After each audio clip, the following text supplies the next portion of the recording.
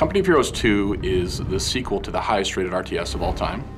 It takes place on the Eastern Front, which is one of the most vicious and epic battles that human history has ever been exposed to.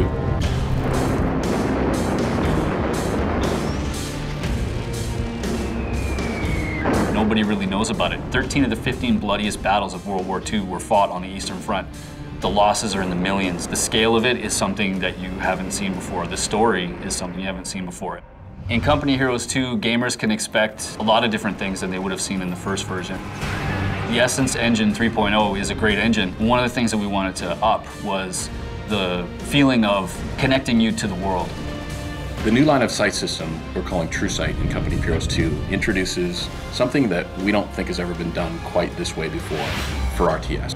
True Sight basically takes into account things that would block your line of sight and represents that in a dynamic fog of war system. So as you come around a corner, if there's a wall that you wouldn't be able to see over, you don't get to see what's behind that. And that opens up a ton of tactical and strategic options for flanking, for sneak attacks, for ambushes. So it really makes you think a whole lot differently about how you move about the world.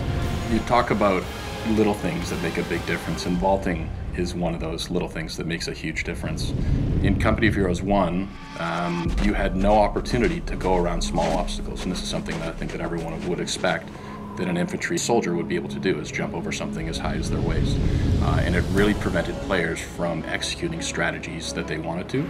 A great example of how we use vaulting in Company of Heroes 2 is that we wanted to get a visual language of any passable wall being something that you could climb over. If you pair that up with cold tech, there's a lot of situations in the game where the long way around, you're probably not going to make it. If you vault, now you can get to a location where you can take cover, stop freezing, or get somewhere where you might be able to get heat and warm up again.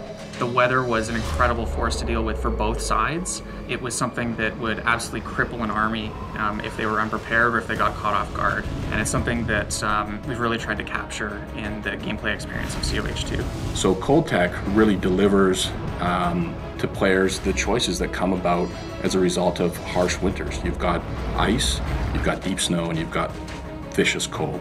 And each of those bring a new tactical element for players. If you bring your vehicles onto the ice, if somebody bombs the ice around your tank's gonna sink. And it looks great. Like the ice cracks around it, you hear it crumble, the tank falls in. If there's any units that are standing nearby, they fall in the water and they try to swim for their lives, but they're doomed, it's too cold.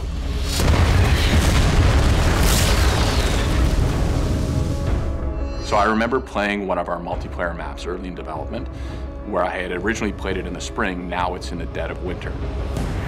The rivers are now frozen over. My tanks and my troops can travel over them. The cover is all changed. It's a completely different experience. And that's what makes Company of Heroes so amazing.